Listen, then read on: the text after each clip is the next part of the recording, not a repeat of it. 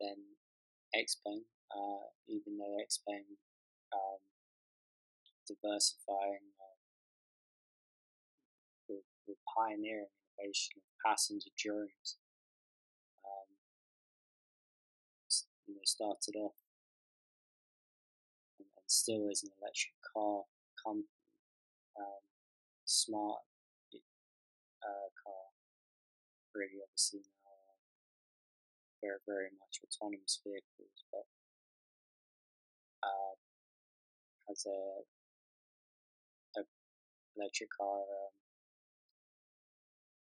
present still, and then Bake, Lee also, Geely.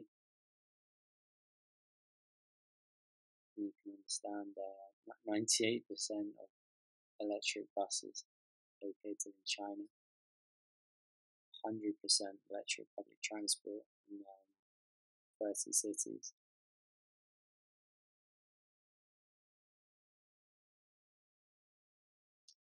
Electric bikes, and then you can understand China's autonomous vehicle industry, worth 14 billion by 2020.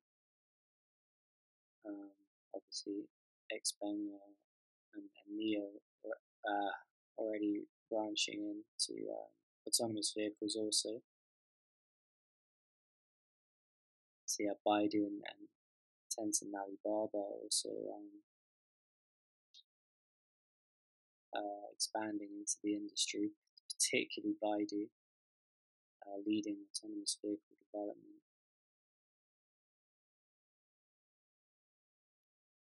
And then Didi, obviously, big competitor to Uber globally. Many electric and autonomous taxis, has huge ambitions.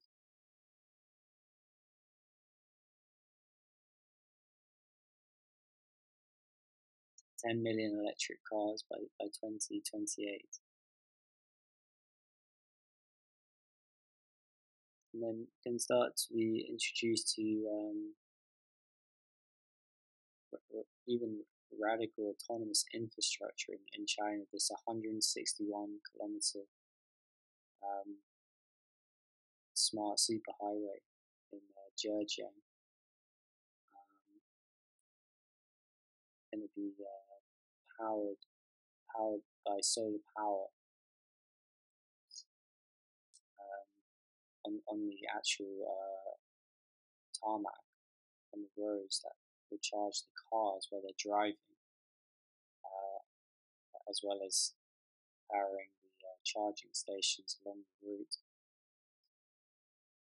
You can see Pony AI amongst other companies, and autonomous buses, very influential and pronounced now in China, and beginning to be expanded by Deep Blue around the world. See in Greece and Thailand.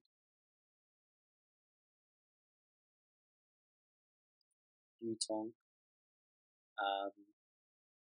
and a little bit of an introduction into the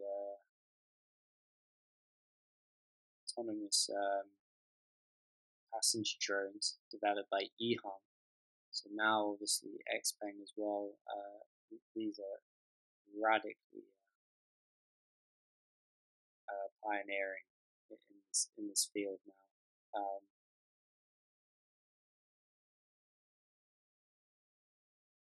And expected to